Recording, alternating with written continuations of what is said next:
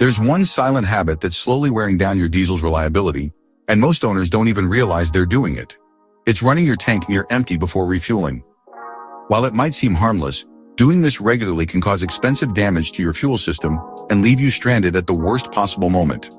In this quick video, I'll explain why letting your diesel fuel level drop below a quarter tank can lead to costly problems and how to avoid them.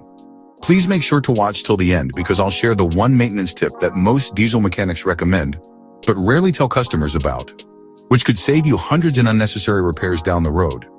You're cruising down the highway, fuel gauge hovering just below a quarter tank. No big deal, right? You've got miles left. But suddenly your engine starts sputtering, losing power, maybe even stalling completely. What just happened? Your diesel didn't actually run out of fuel, but something far worse occurred. Modern diesel engines use high-pressure fuel injection systems, while the low-pressure lift pump operates at modest pressures.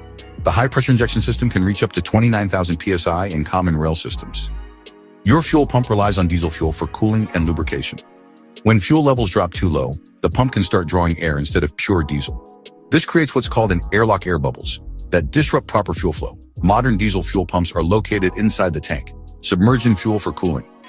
When levels get too low, these pumps can overheat without sufficient fuel surrounding them. The result? Premature pump failure that typically costs hundreds to thousands to replace.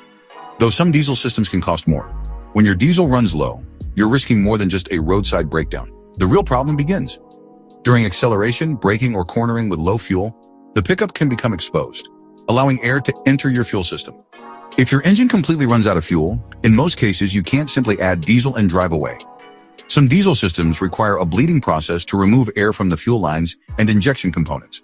This often means calling for roadside assistance and can result in service costs of several $100s. A lot of experienced diesel drivers have long followed this rule. Many trucking companies require drivers to fuel up at quarter tank. They usually say quarter tank is empty tank. The reasoning is simple: preventing roadside service calls and potential engine issues is more cost-effective than running on low fuel. Fuel quality can also be a factor. The bottom portion of any fuel tank tends to collect more water condensation and debris over time. By maintaining higher fuel levels, you help ensure your engine receives cleaner fuel. The solution is straightforward. Treat a quarter tank as your refueling point. Obviously, you can get away with letting it run a bit lower than that in most cases, but avoid doing it often. When your gauge reaches that mark, head to the nearest fuel station. This practice can help extend your fuel pump life, reduce the risk of needing bleeding procedures, minimize contamination issues, and prevent the frustration of unexpected power loss while driving. Many modern diesel vehicles have built-in protection systems that will shut down the engine before completely running dry, specifically to prevent air from entering the fuel system. However, I still recommend that you proactively do this by avoiding running on empty a lot of time. Remember, a quarter tank isn't just a suggestion, it's smart maintenance. Diesel engines are precision machines that perform best with proper care. Follow this simple rule, and you'll avoid many potential fuel system headaches while keeping your diesel running reliably for years to come. Beyond just avoiding the quarter tank rule, there are a few other habits that can help protect your diesel fuel system, which I will cover in the next upcoming videos. Keep your fuel tank clean by using quality diesel from reputable stations, and consider using a fuel additive occasionally to help remove water and contaminants.